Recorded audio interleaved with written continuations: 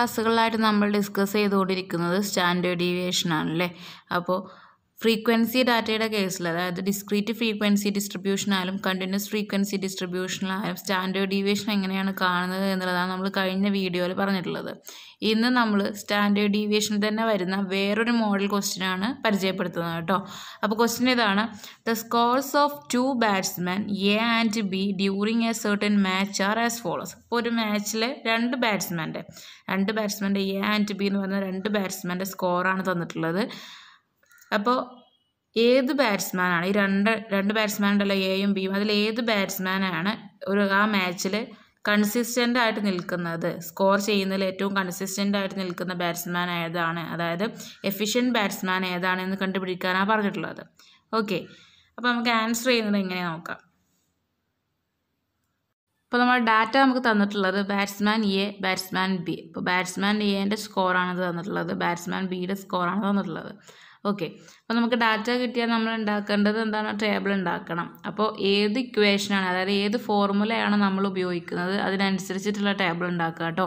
അപ്പോൾ ഇവിടെ ഉപയോഗിച്ചിട്ടുള്ളത് simplified formula four standard deviation, അതായത് നമ്മൾ ഡയറക്റ്റ് മെത്തേഡ് എന്ന് പറഞ്ഞിരുന്നില്ലേ, അതാണ് ഉപയോഗിച്ചിട്ടുള്ളത്. അത് equation standard deviation is equal to root of sigma X square by N minus sigma X by N all square എന്ന് പറയുന്ന ഇക്വേഷൻ. അപ്പോൾ ഇതിൽ നോക്കുകയാണെങ്കിൽ ഇത് ഇൻഡിവിജ്വൽ സീരീസ് ആണല്ലേ, അതായത് ഇതിൽ ഫ്രീക്വൻസി ഇല്ല, അതായത് ഫ്രീക്വൻസി ഡാറ്റ അല്ല, ഇത് ഇൻഡിവിജ്വൽ സീരീസിൽ വരുന്ന ഒരു ക്വസ്റ്റ്യൻ ആണ്.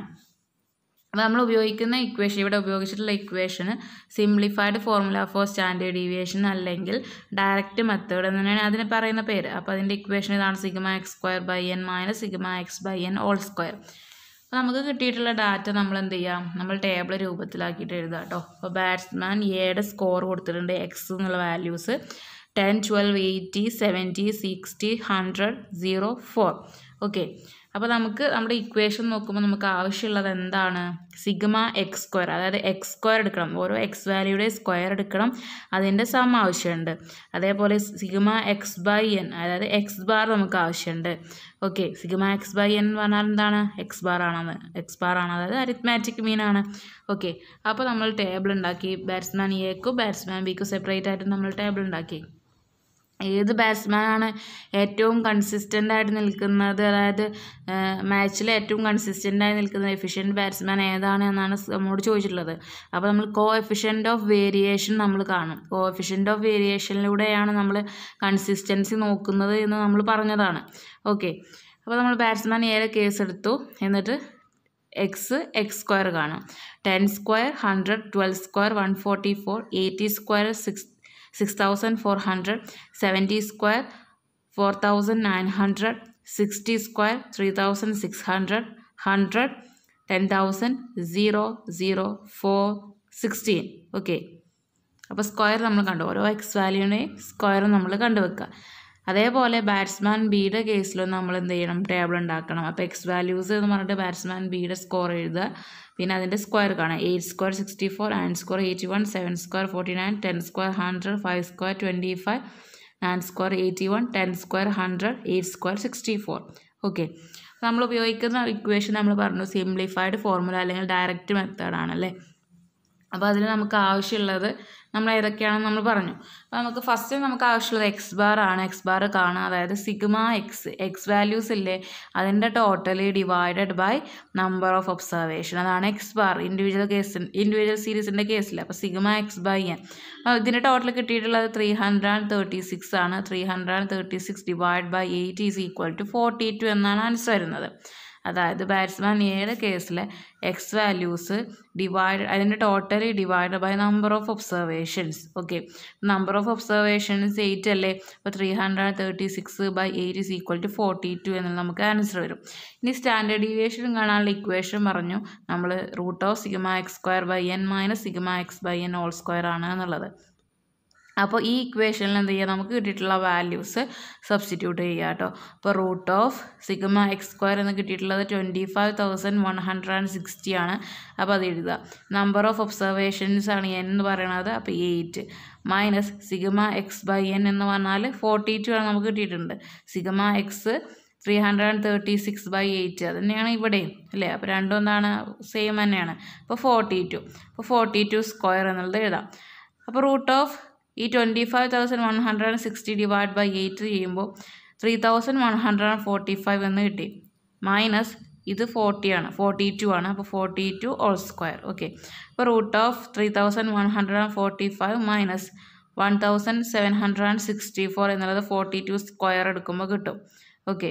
എന്നിട്ട് ഈ 3,145 നിന്ന് 1,764 മൈനസ് ചെയ്യുമ്പോൾ നമുക്ക് കിട്ടുന്ന ആൻസർ റൂട്ട് ഓഫ് 1,381 എന്നുള്ളതാണ്. അപ്പോൾ ഈ 1381 റൂട്ട് കാണാം. അപ്പോൾ 37.16 എന്ന ആൻസർ വരും. ഓക്കെ. അപ്പോൾ നമ്മളിപ്പോൾ കണ്ടിട്ടുള്ളത് സ്റ്റാൻഡേർഡ് ഡീവിയേഷൻ അല്ലേ. ഇനി നമുക്ക് പറയുന്നത് ഏറ്റവും കൺസിസ്റ്റൻസി കാണാൻ വേണ്ടിയിട്ടാണ്. അപ്പോൾ നമ്മൾ കോഎഫിഷ്യൻ്റ് ഓഫ് വേരിയേഷൻ നമ്മൾ കാണണം. ഓക്കെ. കോഎഫിഷ്യൻ്റ് ഓഫ് വേരിയേഷൻ എന്ന് പറഞ്ഞാൽ standard deviation divided by mean into 100 ആയിരുന്നു. Standard deviation by mean into 100. Standard deviation കിട്ടിയിട്ടുള്ളത് 37.16 അല്ലേ.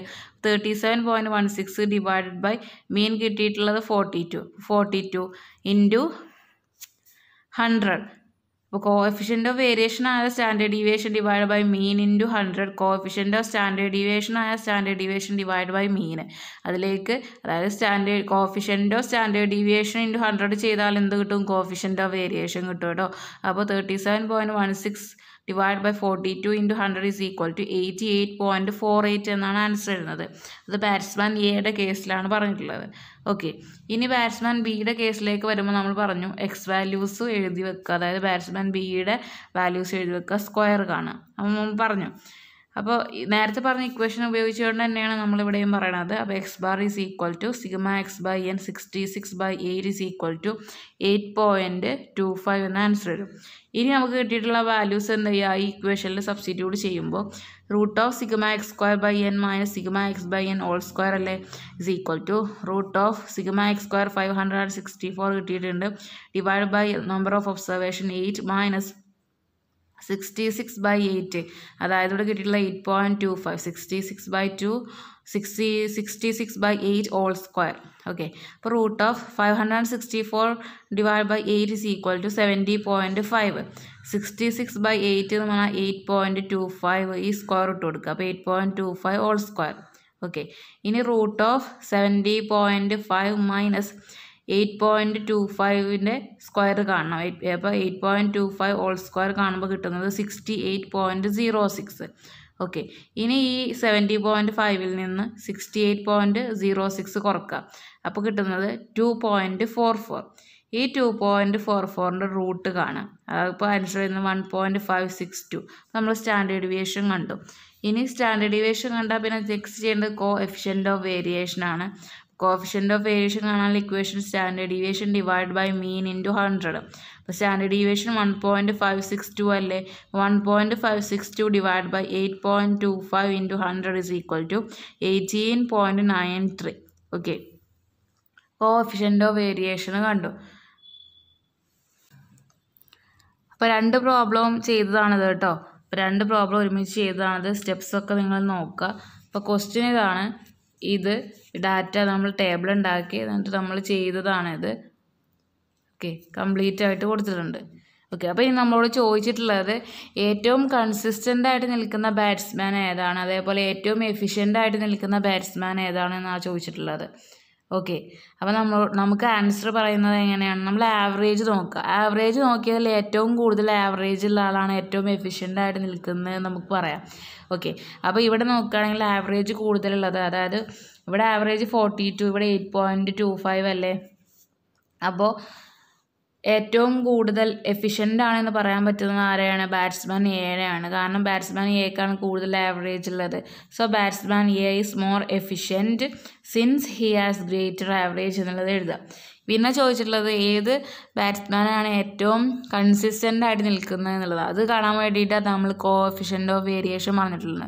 അപ്പോൾ കോഎഫിഷ്യൻ്റ് ഓഫ് വേരിയേഷൻ പറഞ്ഞപ്പോൾ നമ്മൾ പറഞ്ഞിരുന്നു ഏറ്റവും കുറവ് കോഎഫിഷ്യൻ്റ് ഓഫ് വേരിയേഷൻ ഉള്ളതായിരിക്കും ഏറ്റവും കൂടുതൽ കൺസിസ്റ്റൻ്റ് ആയിട്ട് നിൽക്കുന്നത് എന്നുള്ളത്. അതേപോലെ ഏറ്റവും കൂടുതൽ കോഎഫിഷ്യൻ്റ് ഓഫ് വേരിയേഷൻ ആണെന്നുണ്ടെങ്കിൽ ഏറ്റവും കുറവായിരിക്കും അവിടെ കൺസിസ്റ്റൻസി എന്നുള്ളത്. അതായത് വേരിയബിലിറ്റി അവിടെ കൂടുതലാണെന്ന് പറഞ്ഞിരുന്നു. അപ്പോൾ ഇവിടെ നോക്കുമ്പോൾ കോഫിഷ്യൻ്റ് ഓഫ് വേരിയേഷൻ ഏറ്റവും കുറവുള്ളത് ഏതാണ്? 18.93 ബാറ്റ്സ്മാൻ ബിയുടെ കേസിലാണ്. അപ്പോൾ ഇതാണ് ഏറ്റവും കൺസിസ്റ്റൻ്റ് ആയിട്ട് നിൽക്കുന്നതെന്ന് പറയാം. ഓർത്ത് വെക്കുക, കോഫിഷ്യൻ്റ് ഓഫ് വേരിയേഷൻ ഏറ്റവും കുറവുള്ള സീരീസിലാണ് കൺസിസ്റ്റൻ്റ് ആയിട്ട് നിൽക്കുന്നത്, കൺസിസ്റ്റൻസി കൂടുതലുള്ളത് എന്ന് പറയാം. കോഫിഷ്യൻ്റ് ഓഫ് വേരിയേഷൻ കൂടുതലാണെങ്കിൽ കൺസിസ്റ്റൻസി കുറവാണ്, അവിടെ വേരിയബിലിറ്റിയാണ് കൂടുതലുള്ളത്. ഓക്കെ, അപ്പോൾ ഇവിടുത്തെ കേസിൽ കോഫിഷ്യൻ്റ് ഓഫ് വേരിയേഷൻ കുറവുള്ളത് ബാറ്റ്സ്മാൻ ബിയുടെ കേസിലാണ്. അതുകൊണ്ട് തന്നെ ബാറ്റ്സ്മാൻ ബി ആണ് മോർ കൺസിസ്റ്റൻ്റ് എന്ന് പറയാം. ഓക്കെ, അപ്പോൾ batsman B is more consistent since coefficient of variation is less. അങ്ങനെയാണ് നമ്മൾ കൺക്ലൂഷൻ എഴുതേണ്ടത് കേട്ടോ. ഓക്കെ, അപ്പോൾ ഇന്നത്തെ ക്ലാസ്സിൽ നമ്മളൊരു പ്രോബ്ലമാണ് ചെയ്തത്. അതായത് സ്റ്റാൻഡേർഡ് ഡീവിയേഷനിൽ വരുന്ന വേറൊരു മോഡൽ ക്വസ്റ്റ്യനാണ് ഡിസ്കസ് ചെയ്തിട്ടുള്ളത്. Okay, that's all.